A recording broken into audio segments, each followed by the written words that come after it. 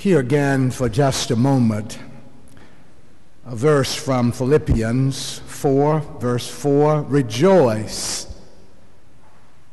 in the Lord always. I will say it again, rejoice. And from the Gospel according to Luke, a few verses from the 3rd chapter again, and the crowds asked him, "What then should we do?" In reply, he said to them, "Whoever has 2 coats must share with anyone who has none, and whoever has food must do likewise." Even tax collectors came to be baptized, and they asked him, "Teacher, what should we do?" He said to them, "Collect no more than the amount prescribed for you." Soldiers also asked him, "And we, what should we do?"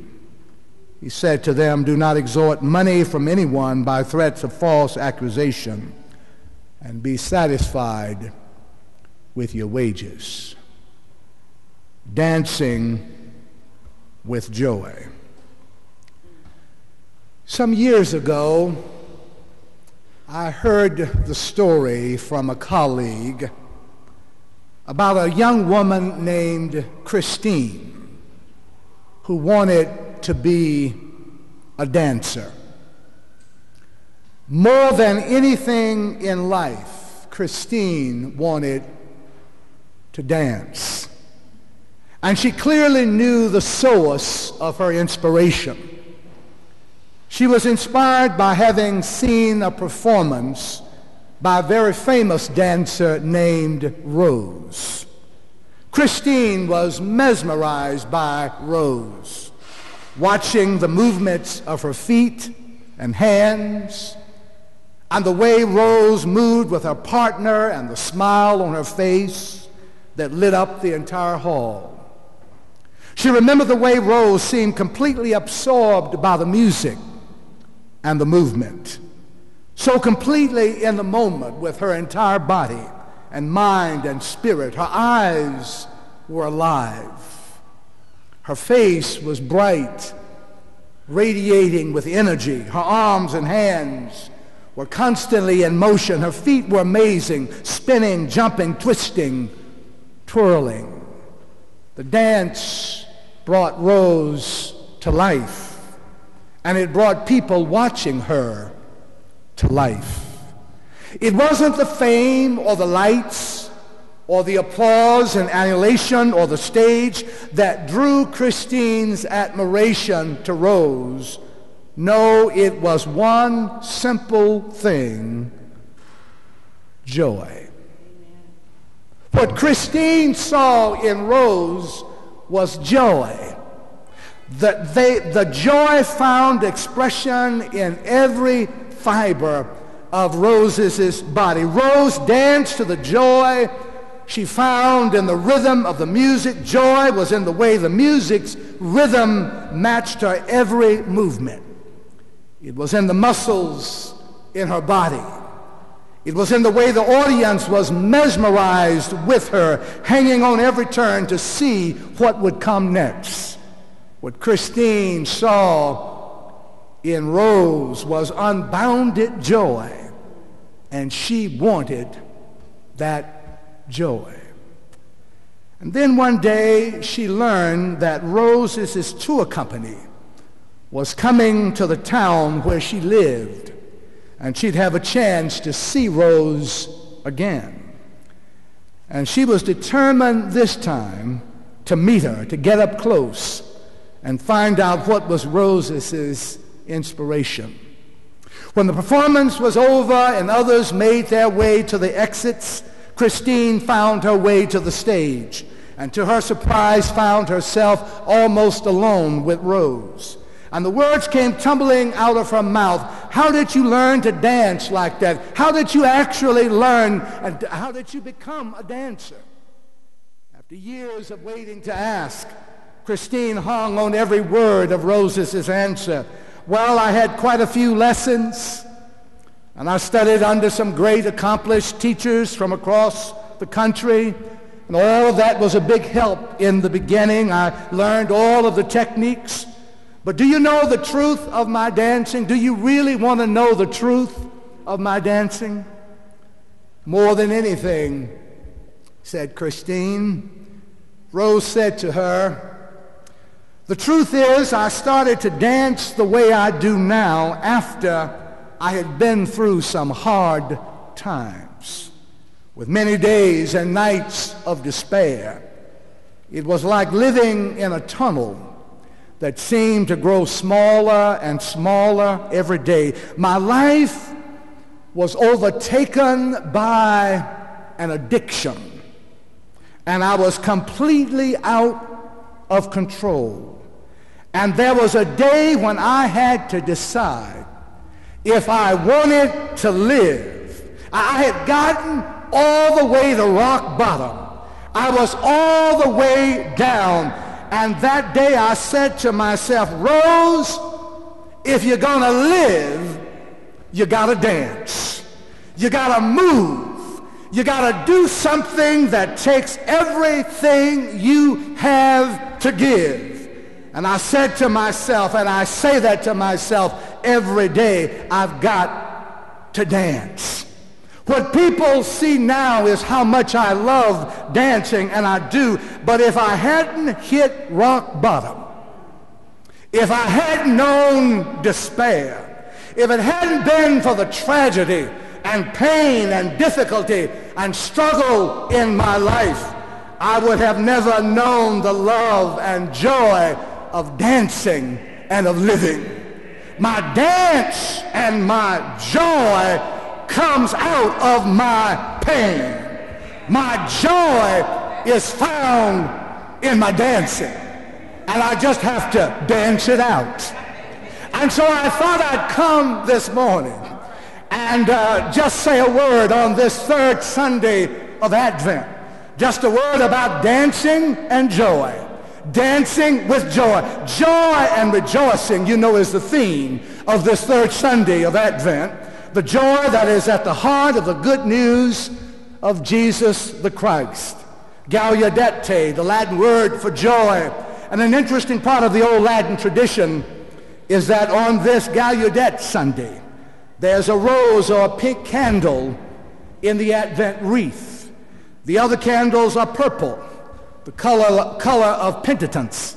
But today, Joy Sunday, we light a pink candle, and it's not pink because Mary really wanted a baby girl, as some have suggested, but the candle is pink because this Sunday and day is the day of joy. This is the day the Lord has made.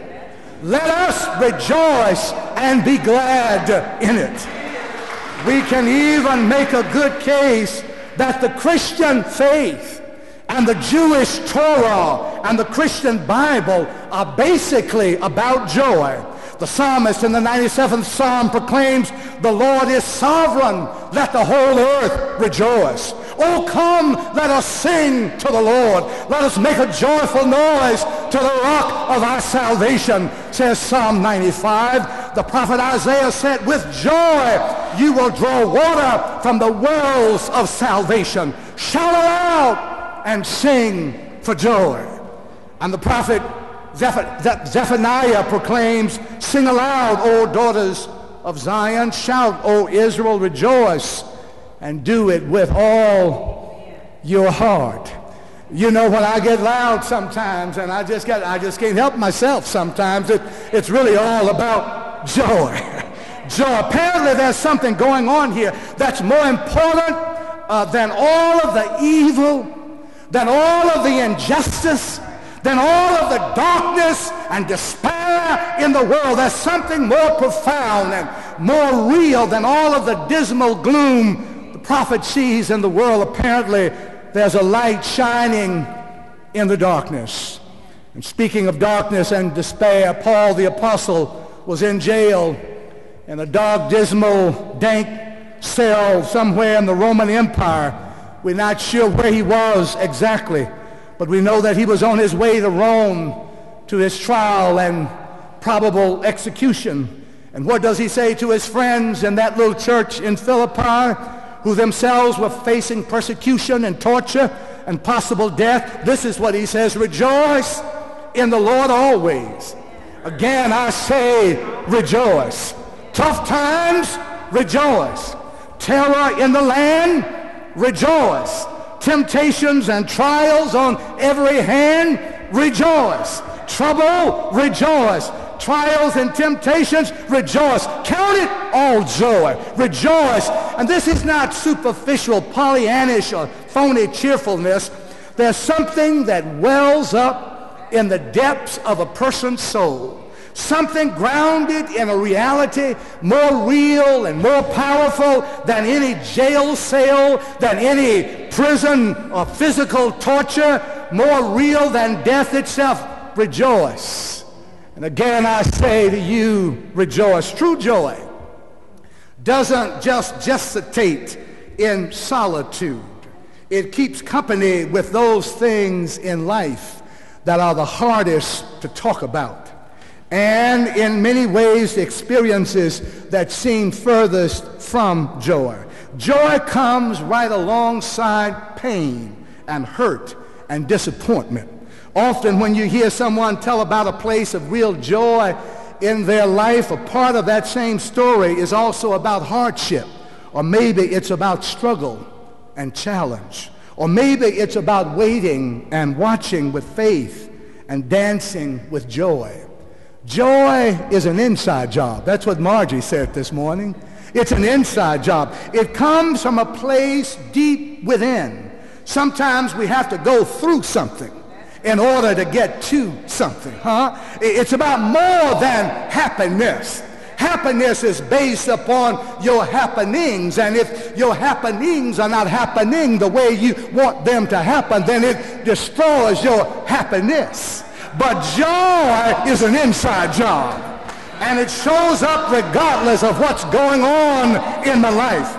It's really what that weirdo in the wilderness, John the Baptist, is talking about here in the Gospel of Luke. There doesn't seem to be much joy. And what he's saying there in that reading, in that 3rd chapter of Luke, there seems to be a lot of fire and brimstone and judgment. But when we take a good long look at old John, you discover that his message is also one of joy. John is really saying to us here that joy is found in repentance. It is for those who repent and bear the fruit befitting repentance. And what is repentance? Repentance is turning around. It's an about face. It is meaningful and immediate action. Of all of the people that appear in the nativity and early infancy stories of Jesus, Mary, Joseph, Zechariah, Elizabeth, Simeon, Anna, no one in the gospel but this way out weirdo in the wilderness, crank of a preacher named John the Baptist, gives us such a clear image of the meaningful and immediate action we must take in order to prepare for the arrival of the promised one. And here it is, meaningful and immediate action, fruit befitting repentance. The multitudes asked him, "And what shall we do?" And he answered them, "He who has 2 coats, let him share with one who has none. He who has food, let him do likewise." Tax collectors also, "What shall we do?" And he said to them, "Collect no more than is appointed you." Soldiers, "What shall we do?" And he said, "Rob no one by violence or by false accusation, and be content with your wages." The way to prepare for the Messiah and the joy of the Lord is to get your house in order, reestablish good old-fashioned ethical standards, reaffirm kindness, value compassion, practice honesty, live up to your calling, just do the right thing. You know, the headlines I referred to last week in the New York Daily News from a few weeks ago after the shootings out in Southern California, and the headline said, "God isn't fixing this." And what they're saying, that really all of this talk, I'm praying, I'm talking, I'm praying for you, I'm pulling for, talk is cheap. We don't need folks who just to say the right things. We need somebody just to do the right thing. Don't just talk the talk, walk the walk. So when we withhold compassion and kindness from others, the kind that would deny the extra coat we own from one who has none, or spare food that we have from someone who is hungry, we are callous and hardened to life and to the suffering of others. And to that extent, we are distanced from God. This is judgment, and it weighs against us. And the judgment is that we separate ourselves from God, building deep, wide chasms that become harder and harder to traverse. Into the midst of our sophisticated, intellectual, urbane world with complicated moralities and ethics, John the Baptist, the weirdo in the wilderness, comes along proclaiming the simple, clear, practical, uncomplicated terms of a kingdom that is brought about by simple acts of kindness and compassion, justice and right-mindedness. How does the kingdom come? How does the joy of the Lord come? Not in great prophetic or even distinctly religious acts, so much as in the simpler business of bearing fruit that benefits repentance. Do the obvious. Let your word be good. Speak the truth. Love others. Love, period. Forgive others. Hug your children. Be gentle as you go about life. Deal fairly in business. Seek the welfare of others. Be kind to strangers. Give away a spare coat. Volunteer in the community Saturday lunch program. Give in the mission offering. Make a pledge to support the mission and ministry of the church. Tax collectors, collect no more than is appointed you to collect. Soldiers, police, don't rob people with violence. Don't you be so uptight. Move out of your comfort zone. Don't be so self-contained. In other words, go ahead right where you are and learn to dance. Yes, weeping endures for a night, but joy comes not just in the morning, but joy comes in your dance. I say joy comes not just in the morning, but joy comes in your dance. I close with this. I love this story that Jim Wallace tells in his books, God's Politics, about South Africa, when to all outward appearances, apartheid still had a stranglehold on power. Nelson Mandela was still in jail. Wallace was at an ecumenical service at the Cathedral of St. George's in Cape Town. Archbishop Desmond Tutu was presiding when a group of the notorious South African security police broke into the service. Wallace writes, Tutu stopped preaching, just looked at the intruders who walked down the aisles and around the edges of the congregation with their writing pads and their tape recorders. They'd already arrested Tutu and other church leaders just a few weeks before this, and they kept them in jail for several days. After meeting their eyes with his steely gaze, Bishop Tutu acknowledged their power, but reminded them that he served a higher power than their political authority. And then, in a most extraordinary challenge to political tyranny, Bishop Tutu told the representatives of South African apartheid, the security police structure of South Africa, he said to them, you know, you've already lost. And so I invite you today to come over to the winning side. I know not when, I know not how, but I know that in the end, love and justice and truth will win. So why don't y'all come on over to the winning side? And he said it with a smile on his face and with joy in his heart and with an enticing warmth in his invitation, but with a clarity and a boldness that took everyone's breath away. The congregation's response was electric. The crowd was literally transformed by the bishop's challenge to power. And from fear before the heavily armed security forces that surrounded the cathedral and greatly outnumbered the band of worshipers, the congregation literally leaped to their feet, shouted praises to God, and began to dance. They started dancing in the aisles. Wallace said they danced all around the cathedral.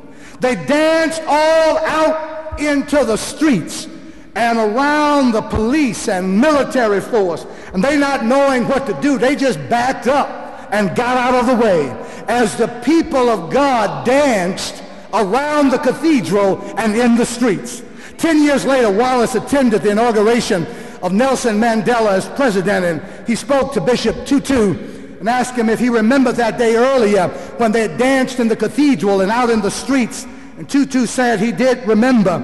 Wallace reflected, you know, apartheid did not die the day Mandela was released from prison or the day he was inaugurated as president of South Africa.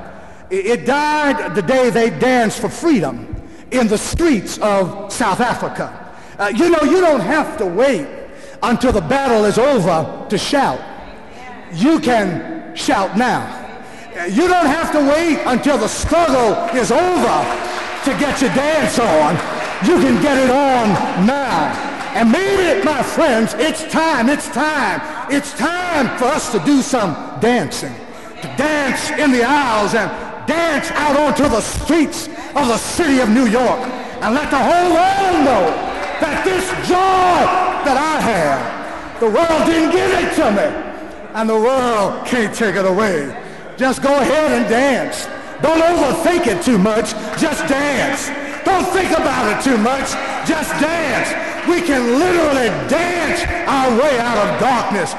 Dance our way even in darkness. And so if you had a hard way to go, just dance. If you got a mean problem, maybe just get your dance on. If you got a cross, bear it. Yeah. If you got a prejudice, overcome it. If you got an evil, destroy it. If you got a challenge, face it. If they talk about you, keep on praying for them. If they step on you, bounce back. If they put you up against the ropes, come back swinging. And if they kill you, live on anyhow with your dance on. When I think about the goodness of the Lord and what God has done for me and for us, it makes me want to dance. Dance, dance, dance. Oh, I'm not going to wait until the morning comes to get my dance on. I'm going to dance now. Praise the name of our God. Praise the name of our God. We serve a mighty God. We serve a mighty God. Yes, we do. Glory to God.